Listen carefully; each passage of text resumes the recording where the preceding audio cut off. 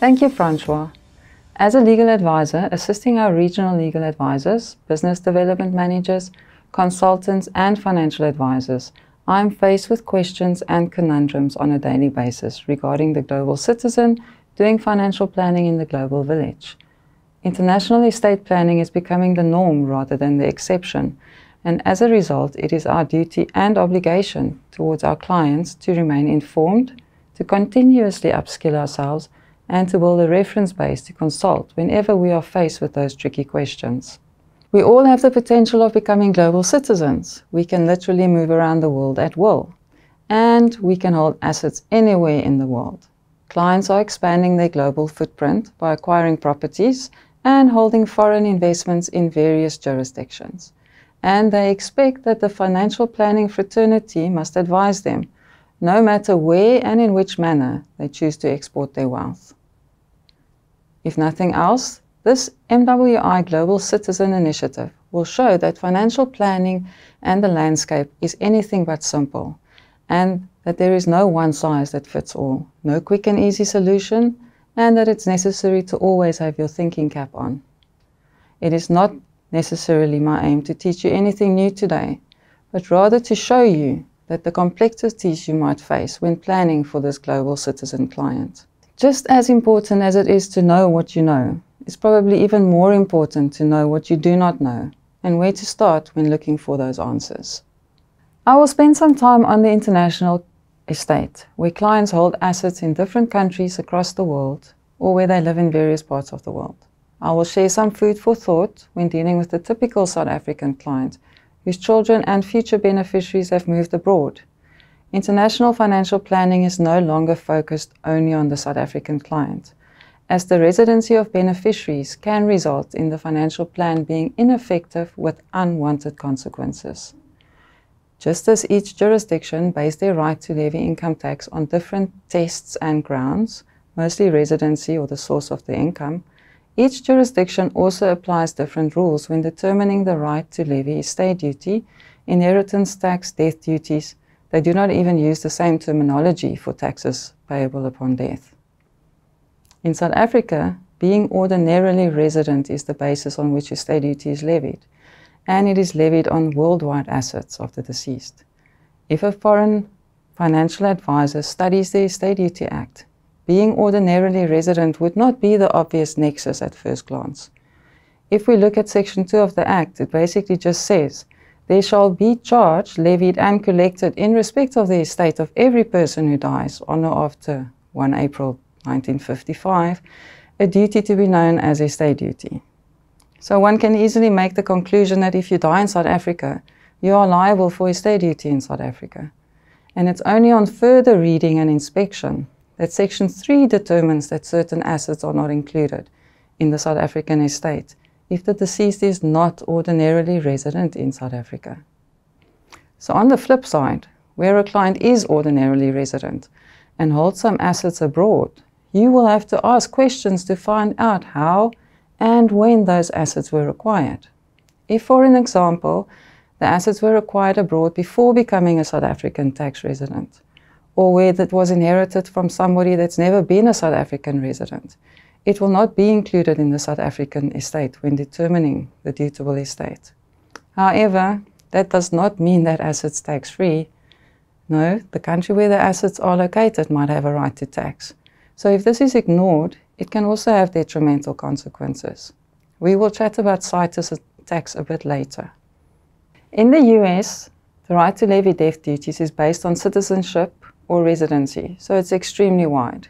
In France, tax is payable on the transfer of assets upon death if the deceased was a French tax resident at the time of death, or if the heir is a French tax resident at the time of death of the deceased, and that heir has been a French tax resident for the last 6 years during the last 10 years. So quite complex. Some countries, on the other hand, do not levy any taxes on death, for example, Namibia or Australia.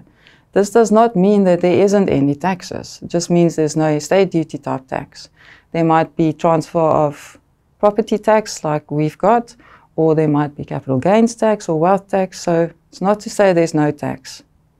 If determining whether a person can in fact be taxed in a foreign country is so complex. Imagine if both South Africa and that foreign jurisdiction claim taxing rights. Then one will have to interpret the double estate duty agreements that exist between the countries. South Africa has double estate duty agreements with the UK, US, Canada, Sweden, and then some neighboring countries, Zimbabwe, Botswana, Lesotho, and Swaziland. So not many. If the agreement does not provide any relief, or no agreement exists, and no relief is found in the country's legislation, one would have to consult the international instruments adopted by the relevant countries, if applicable, to find a solution.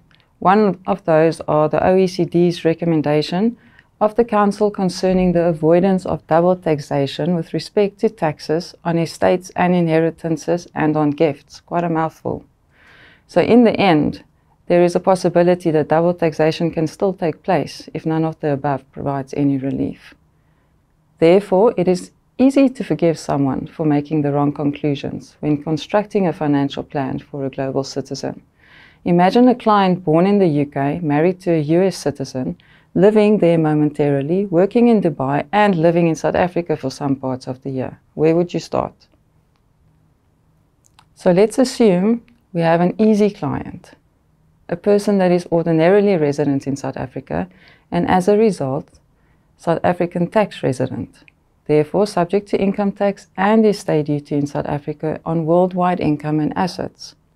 What happens if this client holds foreign listed shares in the US, either directly or indirectly, or a property in the UK or France? In South Africa, estate duty will be payable on worldwide assets.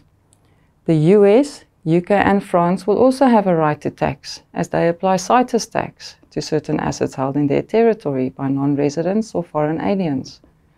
Facing double taxation, one will have to consult local and foreign legislation to see if any relief is provided, or the double estate duty agreement, or failing it, the relevant international instrument. In some instances, there might not be any relief, which results in double taxation, and can have a serious liquidity implication for the estate. Then, in addition to the tax problem, the foreign asset will have to go through some sort of estate administration process before it can be transferred to the eventual heir.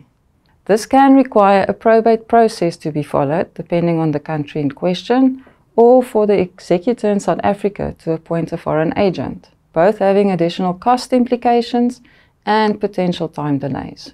This brings us to the ever-popular question of whether a client with international assets should have one worldwide will or whether they should use separate wills in the different jurisdictions. And can one assume that the requirements for a valid will is the same all over the world? The answer is no. Each country can have their own set of rules to give effect to either a locally drafted or internationally drafted will. And if there is a dispute whether the will is in fact valid or not, one will have to consult the relevant international instruments in the end. In cases where clients decide to have separate wills in different jurisdictions, it is important to ensure that one will does not renounce another by accident, as it is a common clause in wills to effectively renounce or revoke all your previous wills. This can have the unintended consequence of nullifying the South African will dealing with the largest part of the estate. It is important that the wills complement each other. Care should be taken. If a client has more than one will, review those wills jointly. A very common occurrence in current political times is that many South African residents are acquiring immovable property in foreign golden visa jurisdictions, like Portugal, Malta, Greece, to name a few. It provides for a viable Plan B, and due to rental pools and property value growth, it can also provide positive investment returns. Many clients do not know that different countries have different legal systems underpinning their property ownership. And as opposed to a common law country like South Africa that allows for freedom of testation, meaning that you can bequeath your property at will, civil law countries do not necessarily allow for it. This is commonly referred to as forced heirship rules, and is not the same as interstate succession, as it will apply even if a client has a valid will or not. Forced heirship dictates who can benefit from property upon the death of the property owner, whether that person has a valid will or not. In France, for example, forced heirship rules determine that the children are the reserved heirs of their parents. In Portugal, a person may only dispose of a maximum of 1/3 of their estate at will, depending on the family structure. The rest of their assets must be dealt with in accordance with the forced heirship rules. Another interesting point that one has to consider is that certain countries hold beneficiaries liable for estate duty and taxes incurred in the estate, and even for debts in that estate, something that must be planned for. It is necessary to highlight what impact the global family has on the financial plan of the global citizen. We generally limit our financial plan to the impact the taxes and legislation has on the deceased, but we rarely consider the impact the plan can have on the beneficiaries that are in different countries all over the world. Looking at an endowment policy, for example, if a beneficiary for ownership is nominated on a policy, and that beneficiary is a tax resident in the UK or Australia, for example, the policy proceeds may be subject to income tax in the hands of that beneficiary when he or she eventually surrenders or matures the policy. Therefore, the tax-friendly investment just became an ineffective succession vehicle, not only subject to income tax and estate duty in South Africa, but also income tax abroad. Each jurisdiction's rules will have to be considered when doing the South African client's succession planning, and it is not always that simple to interpret or apply. Considering local trusts, where a South African resident has a South African family trust and the children who are the beneficiaries have moved abroad. Many foreign jurisdictions do not look favorably upon foreign trusts, imposing tax liabilities on the beneficiaries. Where the deceased appointed their children as the successive trustees of the South African trust, it can very likely result in the South African trust being forced into a foreign tax regime, as many jurisdictions use the tax residency of the trustees as a basis of taxation. This is the main reason why South African tax residents are not trustees on their foreign trusts and why trusteeship is limited to foreign trust companies. As this short discussion shows, each country has their own legislation, tax rules, succession rules, and the impact thereof on the financial plan can be unintended and catastrophic. Countries have different views on trusts, foreign investments, validity of wills, freedom of testation, to name a few. Not to mention all the double taxation agreements that exist between countries, or don't exist for that matter, and the international instruments that are relevant. Some we don't even know exist. So how do we navigate our way? I found an extract from an article written by Ashley Murphy in my search for an explanation of what international financial planning is.